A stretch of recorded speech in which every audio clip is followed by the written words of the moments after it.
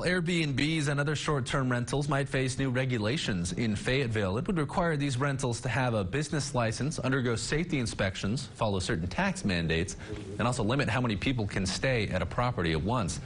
Garner Stoll with the city says as of right now, owners of Airbnbs technically violate city codes. He says there are 500 to 600 operating in Fayetteville right now.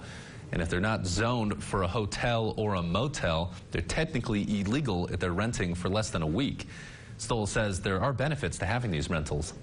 They're certainly important in terms of economic development. People who come here spend money here.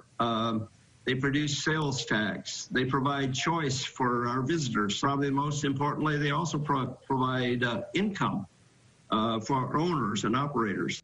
The city has tabled the ordinance, and they'll discuss it again during the first meeting of the new year.